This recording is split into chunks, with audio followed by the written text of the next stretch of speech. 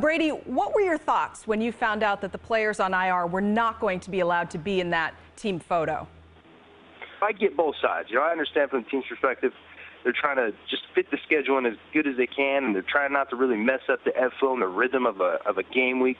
But at the same time, I can see some other injured guys who have given up years of blood, sweat, and tears for the organization to have one day their team or be a part of a team photo that accompanies all the rest of the championship caliber teams of the Green Bay Packer history. So I get both sides, and it's great how it's all worked out because everybody's going to not only get their cake, but we're going to eat it too.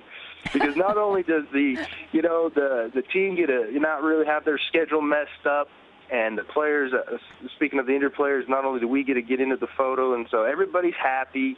And it's unbelievable to me. You heard in the Super Bowl week that one of the biggest storylines coming out of the Super Bowl is about a photo. Well, there's certainly plenty of history, plenty of photos of Brett Favre having played with that team for so many years. You played with Favre and now 3 years with Aaron Rodgers. How, Brady, would a win on Sunday affect the way that Rodgers is viewed by those Green Bay fans? Well, obviously, Aaron right now is on the cusp of becoming an elite quarterback. He goes and wins the Super Bowl. Now he is an elite quarterback. He puts himself in the same sentence as a Tom Brady, as a Peyton Manning, and now as Drew Brees.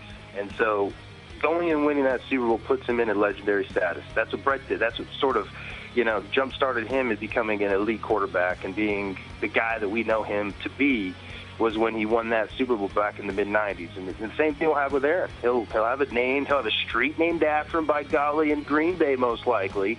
And he'll be enshrined as one of the all-time great quarterbacks in Green Bay's history, and he'll be known as one of the elite quarterbacks in the NFL.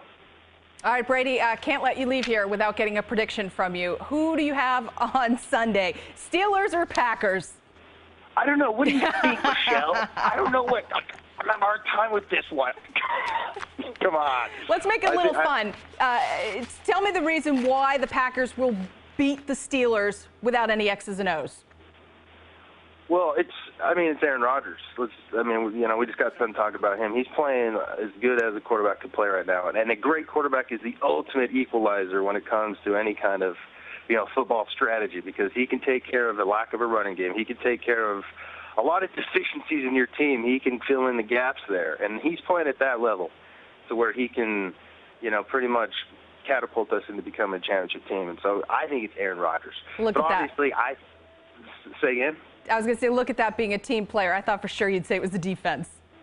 Oh, no. Well, that too, but I think he's the X factor in this game. I really do believe that's how good he's playing. He's the X factor.